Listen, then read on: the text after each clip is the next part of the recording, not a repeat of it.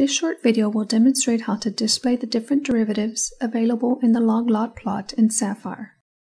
For the purpose of this demonstration, a simulated response of a horizontal well in a homogeneous reservoir will be used to show the linear flow derivative functionality. First, we extract the diagnostic plots and maximize the loglog plot to observe the three main flow regimes associated with the horizontal well response on the Bourdet derivative.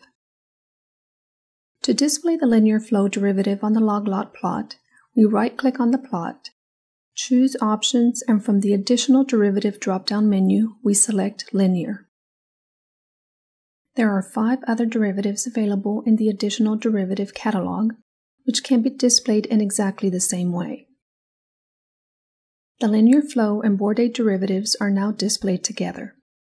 The linear flow derivative is the derivative of the pressure difference taken with respect to the superposition time function and uses the square root of time. So just as we observe a stabilization on the classical Bourdet derivative when we are in the infinite acting radial flow regime, we see a stabilization on the linear flow derivative during the linear flow regime.